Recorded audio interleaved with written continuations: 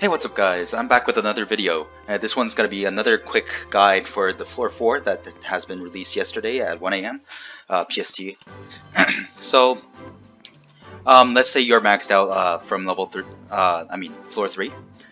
You don't want anything from the weapon shop because you already have 1650 damage from your frostbite, and also you have a Dragon Whisper, and it has been buffed, so you have enough tankiness.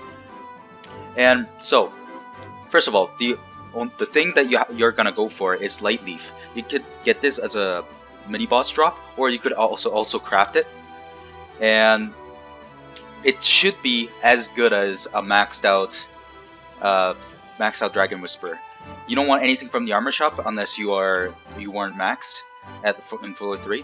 The second thing you want is the Springer, which is another drop from the mini boss at level 38, and it just does a little bit more damage than the Frostbite.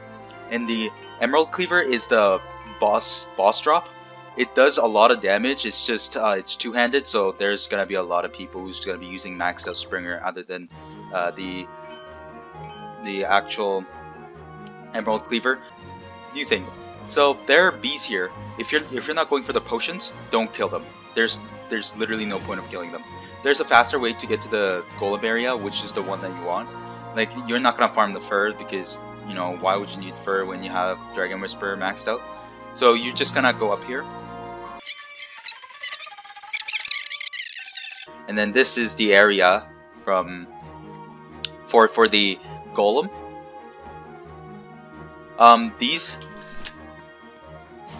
These deal a decent amount of AoE. Like, they have an AoE, so you can't be close to them. So you auto once, back off, 2, 3, 4, 5, 6, 7, and then you can back off.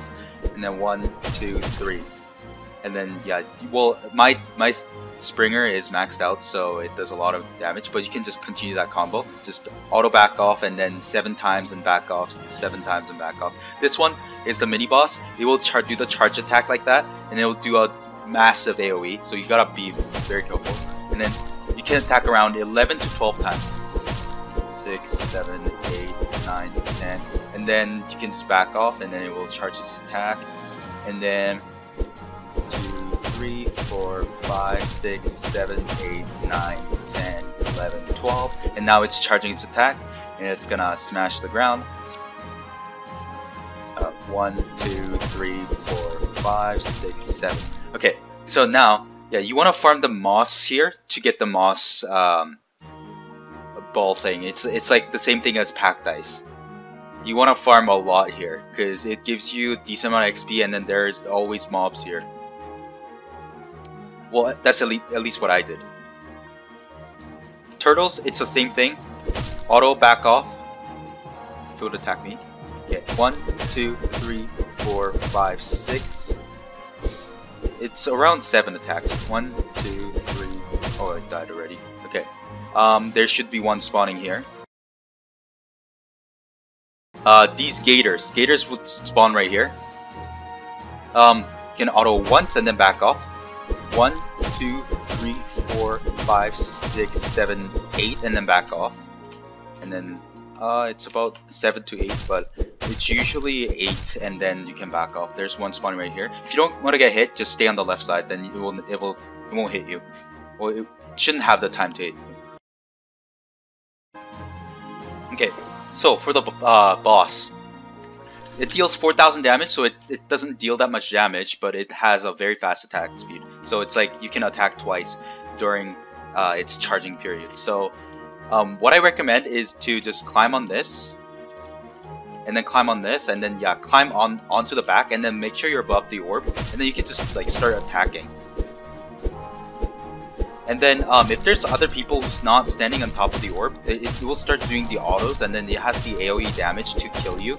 But yeah, just tell them to back off. Literally, that's the only thing you can really do.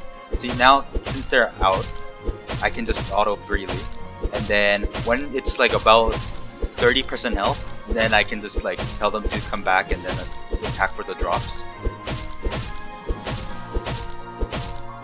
Now they're gonna, yeah, start going in.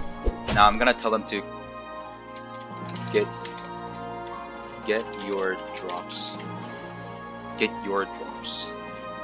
And then they're gonna start autoing, and then everyone's now getting the drops. See? Yeah, so that's it for the floor 4. Thank you guys for watching, and I'll see you guys in the next video. Bye bye.